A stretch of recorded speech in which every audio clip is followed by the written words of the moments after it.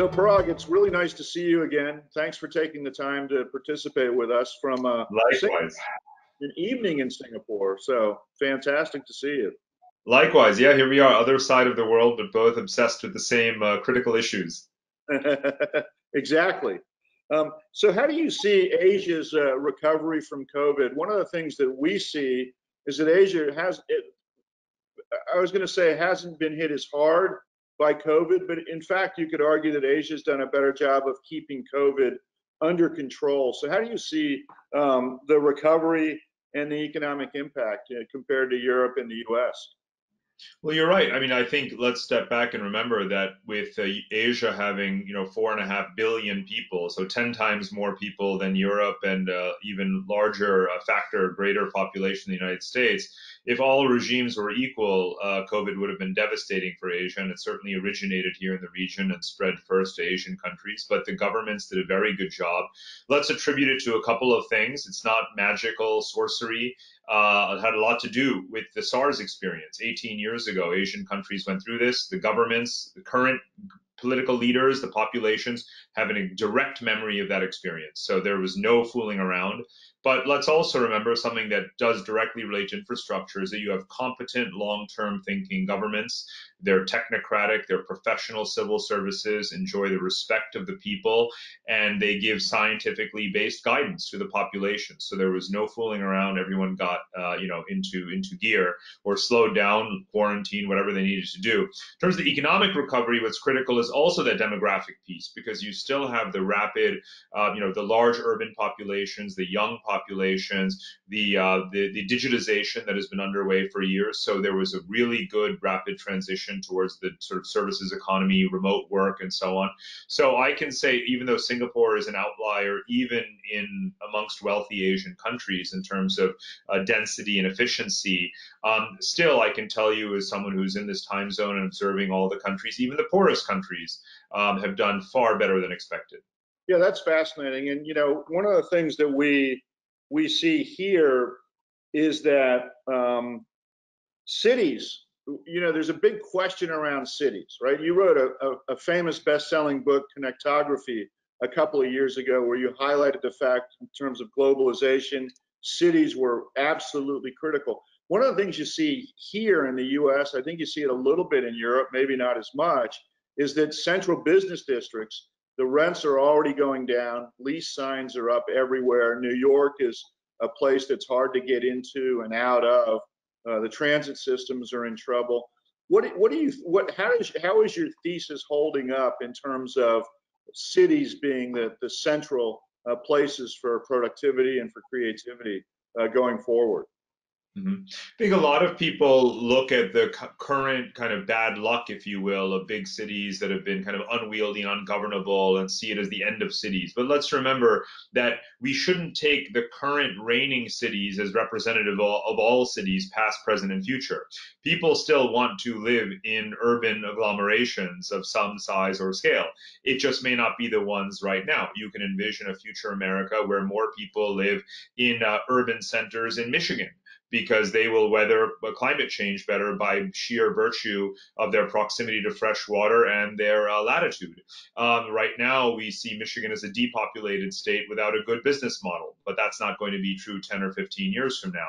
So we can see the revitalization of some cities. We can also see the rise of new cities. Boise, Yeah. Idaho could be a great thriving population center. So, we should never pretend that the map of the world is static, which is also one of the most fundamental arguments I'm always making in my work, whether we're talking about political boundaries, whether we're talking about which states have power and which ones don't, or which cities are the kind of reigning role model and so forth. And in general, for America, we should never hold all cities to be New York. New Right. York is sui generis in many ways, and what happens to New York is not necessarily going to reflect what happens to other places. And as you know very well, Norm, for a wide range of factors that relate to economic competition, and now accelerated by the cost factors of large cities and the COVID issue and remote work and climate change, there has been a resorting of the American population that has been underway since the last financial crisis and now COVID. So this is a constant phenomenon. We should have our eye on what is the intersection of the places that have a good economic model, that are climate resilient, that are cost effective and affordable, and that are attracting young people and are building good infrastructure. And that's where we will absolutely see cities, and we will see people moving to those cities. Yeah, those are for me phenomenal points. And you know, you're in the, I think the best connected, most thickly connected city in the world, perhaps Singapore. One of the things that we're seeing here as well is that people, even if they're moving to the countryside temporarily, cities like Charlottesville, they're actually moving there because of connectivity, right? They're if there wasn't great connectivity, they wouldn't be moving there. So it's fascinating what you said. I've got one more question. What do you see as major trends in Asia? Not necessarily as those relate to infrastructure, but obviously Asia's building everything right now. But over the next 10 years, how do you see Asia evolving?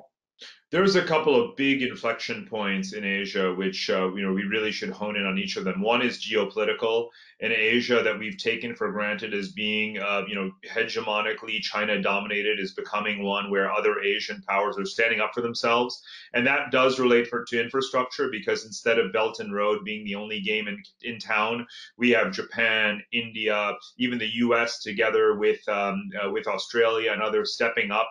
The European Union too in a big way. Everyone is competing in this marketplace of infrastructure finance to get the best, most concessional terms to their allies, to smaller, weaker partner states in the region, so that they don't become totally dominated by China. So the competitive landscape of infrastructure is a manifestation of the new geopolitics. So that's one inflection point.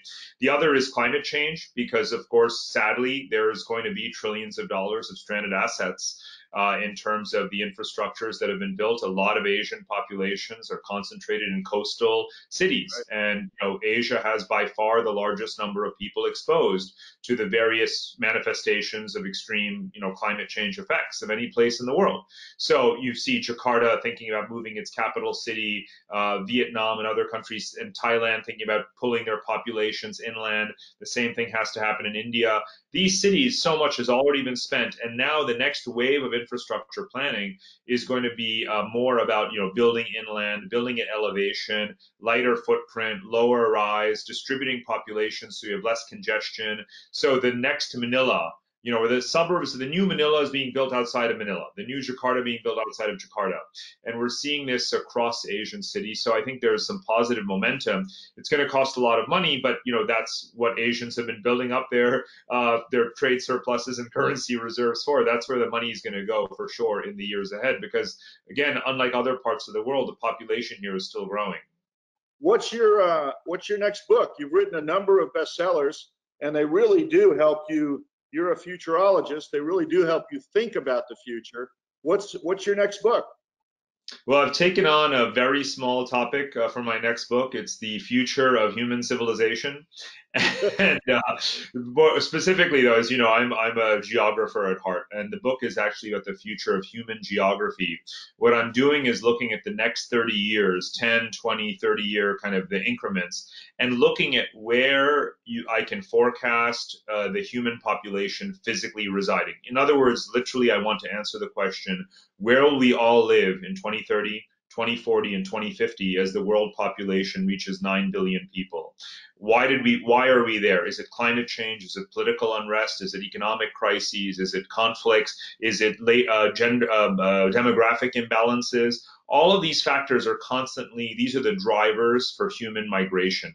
And I want to look as accurately as possible, take the world's youth population today. Most of the human population, more than 50% of humanity, is under the age of 40, and they are the prime candidates to move. So I'm looking at specifically about 4 billion people today. And why is this so important, Norm? Well, the winners and losers, whether it's cities or countries in the 21st century, for the rest of the 21st century, will be those places that are attracting today's young people to go and live in their countries. And Yeah, so that's the question I've set out to answer.